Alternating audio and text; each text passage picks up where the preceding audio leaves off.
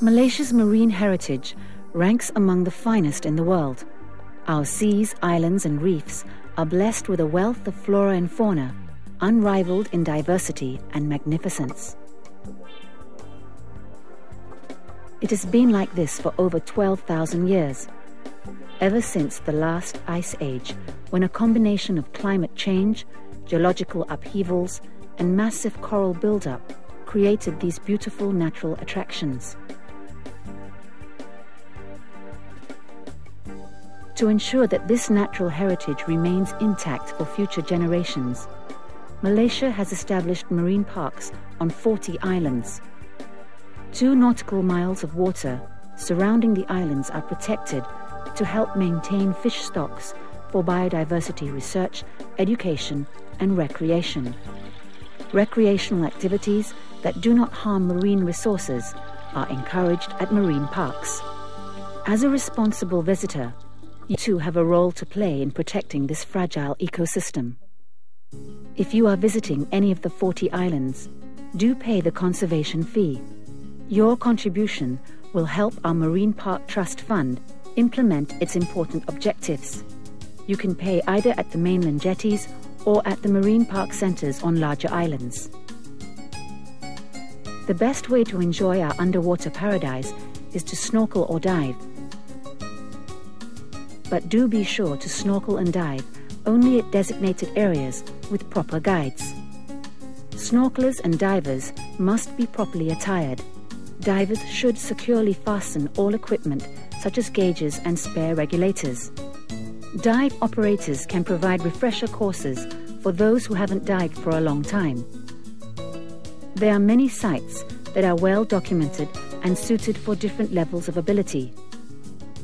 To prevent coral damage, our marine parks have placed buoys at various locations where boats can be moored.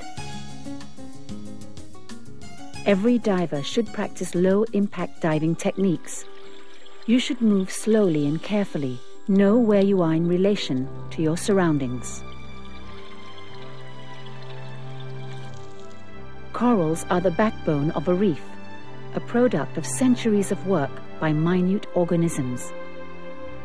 The staghorn coral grows only 15 centimeters a year, while the boulder-looking Porites manages a mere 9 millimeters.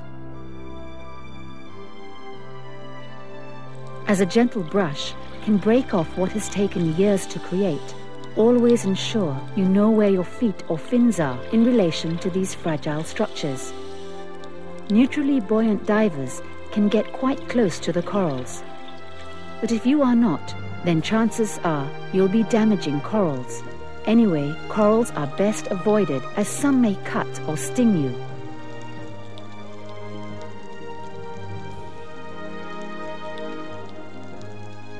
There are many small spaces within coral formations where marine creatures hide from predators.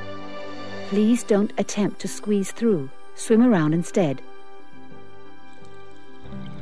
While diving near sandy bottoms, do practice good finning techniques to avoid stirring up sediment that can smother corals to death and harm creatures that make their homes in the sand.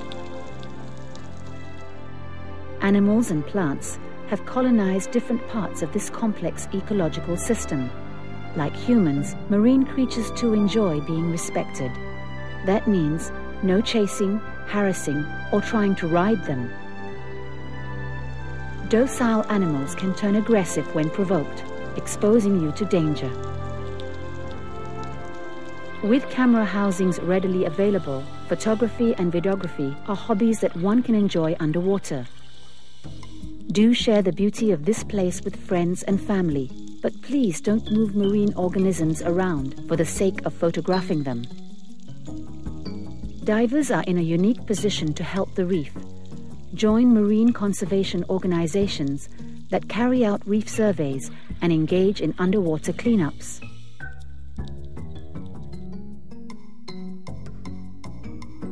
For snorkelers, enjoy floating on the surface and watch reef creatures go about their daily routine. If tired, don't stand or rest on corals. Return to the beach or boat, or rest at floating platforms provided by the marine parks. Visitors can feed fish in marine parks, but only in designated areas. Overfeeding may cause fish to be more aggressive and dependent on us for survival. For fish to act naturally and behave less aggressively, we should minimize their interaction with humans. Rubbish is not only unsightly, it invariably harms the environment.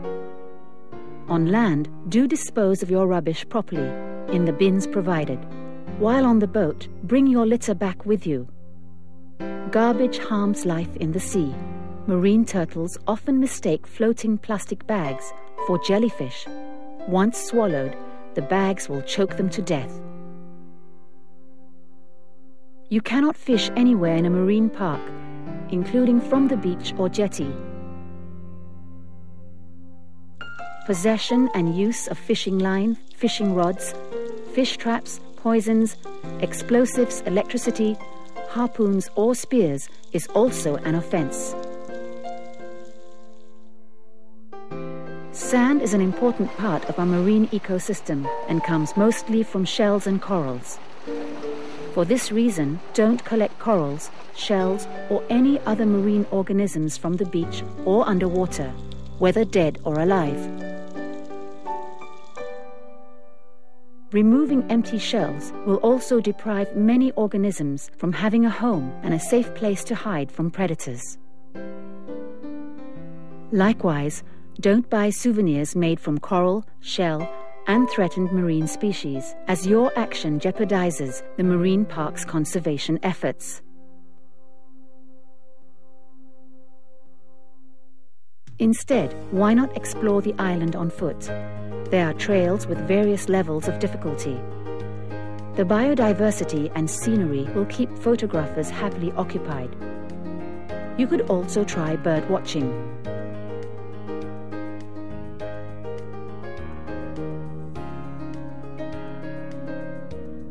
Do also respect government property. Don't remove or vandalize structures, buoys, and notice boards. If you see anyone collecting, disturbing, or harming marine life, do make a report at the nearest marine park center. Park offenders can be prosecuted and fined a maximum of 20,000 ringgit or 2 years jail, or even both. Marine park rangers are here to make your stay safe and pleasant, so please ask them if you have any queries. Do your part and help us make the marine parks of Malaysia a safe haven for both marine life and visitors.